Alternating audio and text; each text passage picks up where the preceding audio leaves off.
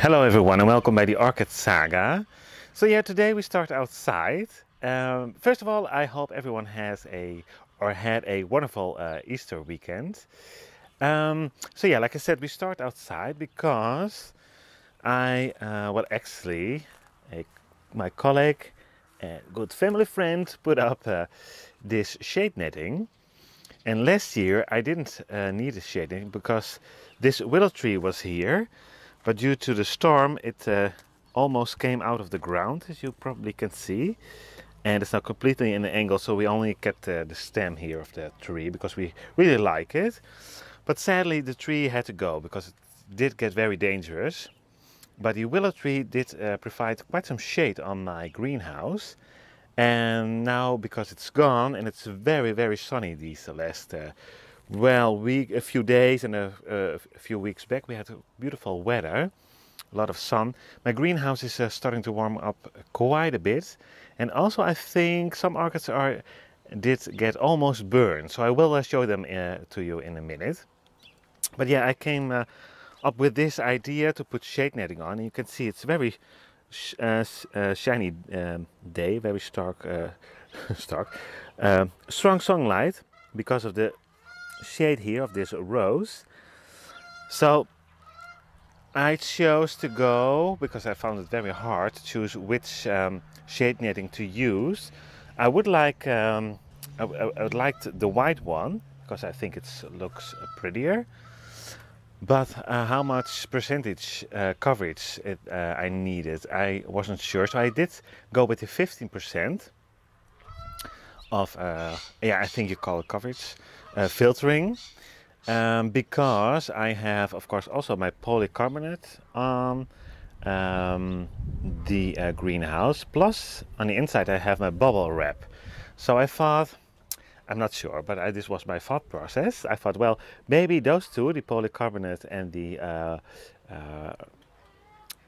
the bubble wrap together are probably maybe also something around 15% filtering the light. So I thought, well, let's go with a shade netting 15% as well. So I at least have 30% of filtering direct sunlight. I'm not sure. Maybe you think otherwise, please let me know, but I think it's enough. So I just wanted to give you an idea about the strong sunlight before we go in, so you can see probably the difference. So let's enter the greenhouse, and I hope you can see, the camera picks up. And yes, I do have the lights on still, but that's they can go out because they probably do nothing with this amount of sun. So yeah, maybe here you can see with my veils that I think it's pretty nice light compared to outside. It was very bright. This is from the inside out, and you can see the bubble wrap still there. I'm going to zoom in a little bit.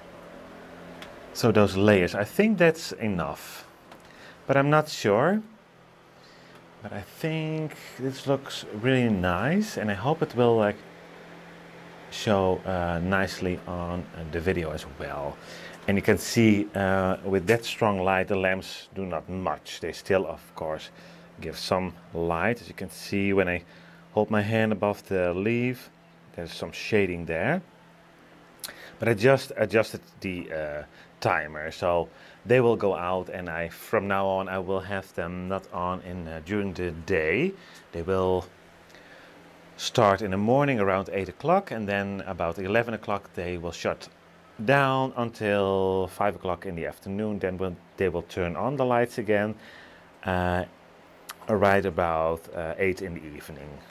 That's for now, and probably during the season, when we do have more beautiful weather, more sun, I will turn them off longer, maybe around 9 o'clock in the morning, something like that. So, but yeah, this is basically, without the lights, the natural daylight that I get now for my orchids, and I think it's pretty nice. We have some shading. If I put my hand in front of the leaf, that's a bit how I test it. I also grab the leaves, but these are not warm, so that's nice, of course. But because of that sunshine. I need to have my Vans on, so I can get some air out from outside. So I hope you can still hear me. I am wearing my mic, so it should be okay. But yeah, otherwise it will be way too warm. It's now with the Vans on, oops, about 30 degrees. But here's where the sun is really hitting the greenhouse. So that's almost up against the roof. So there it's now 33 Celsius, degrees Celsius. Let's see, I have a meter here as well that says here 27. Let's zoom in. 27. And the humidity is now, as you can see, around 29. That's very low, but I don't have my humidifier on right now because it just cannot compete with the sun. So during the day it's a little bit dry, but as soon as we get into the evening, let's say around 6 or 7 o'clock, I will turn it back on, and then it will do its job, and I will shut down the door probably, because otherwise it doesn't really work, because the humidity goes out quite quickly. So but then it will be nice again, around 70, 65, 70%. And I also spray my orchids in the morning these days. I really give them a good shower with my electric sprayer. You can see here, that's why it's still here on the floor, because I now use it every day. And I have this top thing, this nozzle that I need, and then I put it on and I really give them a good soak, and I think they really like it, especially the ones like Phalaenopsis with the aerial roots. And you can see I still have nice big fat roots. They're not drying, but I always keep an eye on it. But I did it last year like this as well, and I think so far so good. They really enjoy it. I have not drying up root tips. It's just a few hours where it's a little bit drier. As you can see, they are even really reacting to the nice circumstances. They really start growing their roots. So I think we are okay. So that's the first update. And I did forget to mention it in my intro, but this is the bloom buds and such, which is basically an update on the greenhouse, on my plants, and other things that's going around. And of course also updates on my orchid room, which is there. And I'm pointing that out because I have some new subscribers, and I would like to say thank you, of course, to all my subscribers, but especially as well to the newcomers. And I really hope you enjoyed here. I really see it as a compliment when you decided to subscribe to my channel, give my videos a thumbs up, so thank you for that. But yeah, I have my warmer growers inside of the greenhouse, and I have the more cooler growers inside the orchid room. So we can have a look quite quickly, because it's the season again, and you can see very strong light here as well. So I have some Odontoglossum types there as well that can take the sun a bit more, but it's a bit cooler here. Let me show it to you. It's here, it says 24, as you can see, so it always stays a bit cooler. 46% humidity. I have a humidifier here as well that really does the job. As you can see, it's even wet the floor, but I leave this one on because of my Miltoniopsis. They cannot not really live without it. But as you can see, I have quite a few already in bloom, so we will have a beautiful blooming update soon, of course. But just a sneak peek. And this is the one that recently opened up, and these are so beautiful. These are my absolute favorites. I really love them.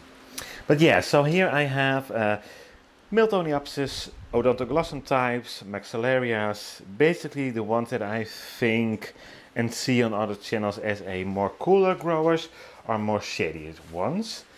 And like I said, I try to most of the times go with experience to put some in a more brighter section, like the Colmenara Myceae Red. Just like a little bit more sunlight, or more light I should say, not direct sunlight. But and I always feel the leaves, and these feel nice, cool, even though with a lot of light on it. But this is maybe slightly, no, it's more on the cool side than on the warm side. And I have painted this glass. It's also There is a sort of type of coating on the glass. I don't know how to call it, but that's also to reduce the sunlight. Plus, as you can see, I have painted it with, how do you call it? Temperson, it's called. It's basically a chalk paint that you can put on, and that helps as well. But I still can see quite a lot through the window, so that means the layer isn't that thick anymore. But I will have a piece of shade netting here as well. I didn't do it already, but it will be here very soon, probably this week, so just to be sure. But so far it's not that warm here, and the leaves aren't warm, but I keep checking them, for you never know, of course. And my Ludicia orchids are underneath here, because these really do not like the sun. So I try to protect them. As you can see, there's already a bit of sunshine really close to them, but it will not reach them, because otherwise the leaves will get orange quite quickly and start to browning up. So that's not nice. And I have here, it's no idea, but this one is really working on two beautiful spikes. We see one in the back there, and this one, it's a beautiful purple one. So that's something to look forward to, of course. And I have, yeah, let's go outside. I have something, well, a few things to share, bloom and bud wise. First of all, this is the first for me, and is Encyclia to rebloom. And this is the Encyclia Tempens Alba version.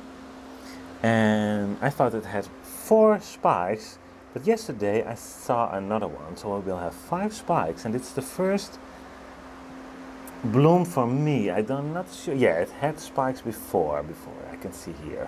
So it's not the first time for the orchid itself, but I did get it without the blooms. So yeah, it's definitely something to look forward to. And the arms are back. As you can see, here is one sitting there. It is. Whoops. So yeah, they are not very harmful, I think, but I have quite a lot of them always. They're very early this year, I think, due to the nice weather we have here in the Netherlands. Quite warm. So that's the first update on blooms and buds. This one is still there. It's such a pretty one. Spring Eclipse, Dendrobium Spring Eclipse. I have a Tolumnia in bloom. Let's zoom in. I will have closer looks, better shots in my blooming update, but it's such a beautiful one. I hope you can see the colors. Whoops, because of the strong backlight. Whoops, where am I? I'm sorry. Not sure. I don't think it's showing very well, but it will be soon on my channel. So if you're curious, the blooming update will be there soon, like I said. But I have something in bloom, and this is my most expensive orchid. Whoops, I'm sorry guys for that. Whoops, there we go. I need to grab it because it was very high in the sky. Let me give you a little bit of darker background. Isn't this beautiful? Very beautiful orange colors with that bit of pink and purple on the lip. It's beautiful. And this is a cross, and that makes it a bit expensive, between my 2 most beautiful family opsis. Well, I don't have them, I say that's wrong, but the ones that I really like, especially the Digentica Alba Taiwai. I really, really like that one, but it's very expensive. And the other one as well, of course, the Mito Golden Tiger. But there are a few different varieties as far as I could see, but some of them are so incredibly beautiful. So this one was half of the price of the 2 parents, around 70 euros. For me, that's very expensive. But I thought, yeah, this orange, I really, really like it. And it does very well. And this is the first bloom. As you can see, it has another spike, but I don't think it does continue to, well, maybe some buds coming there, I'm not sure. But at least this new one. It's just facing the other way around, but it lives right up there, so I need to put it back with one hand. But I just wanted to show you this beautiful one. So it's very happy there as it looks. So yeah, that's something really beautiful new here. Another new thing I had with my Arcarne haul, some dendrobiums, and these started to put out new roots, so they are adapting to the new system, self-watering. And I put them up there, those three grey pots, next to my gigantic Dendrobium chrysanthemum orange type. It's really huge. The canes are about 2 meters, 2 meters. The last one that I've measured is this one, was around 220 centimeters. So 2 meters, 0.2. So that's very, very, very long. And I didn't measure this one, but this one is making a different strange shape here because of I tied it to the roof. Otherwise it will hang here and I cannot walk here. So therefore it's searching for the light in different directions. But it's very, very long, so I need to tie it up.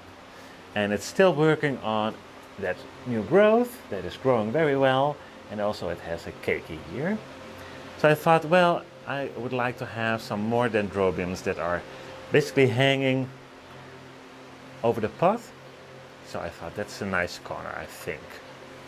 Oh yeah, that does remind me. Here you see the phals with the orange colors on the leaves. I think that were the two plants that I mentioned when I started this video. But maybe that's because of the strong light. I'm not completely sure. It can be a deficiency, I'm sorry, from Epsom salt, something like that. But I think it's the sun, because this one has it as well. Whoops. Just need to see what I'm walking. This one is starting to yellowing up a little bit on the leaves. So that's a sign for me that it has too much light. It did receive too much light.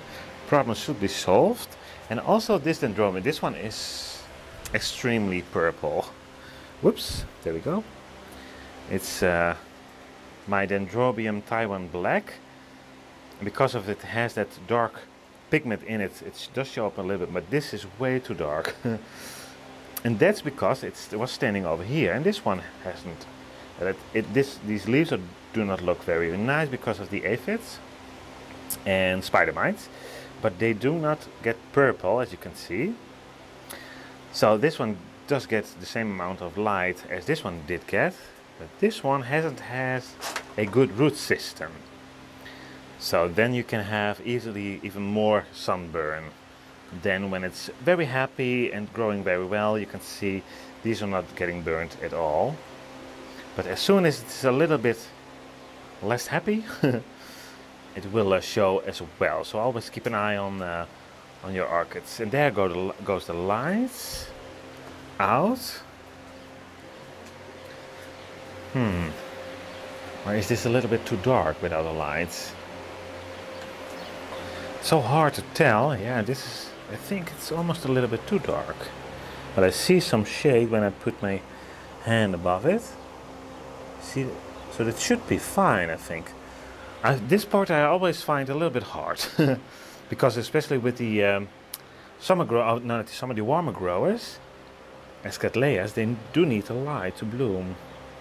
Need to think about it, but I still can see more shade than I thought. So I think what happens is, because this is so bright, everything around it does look darker than it maybe is.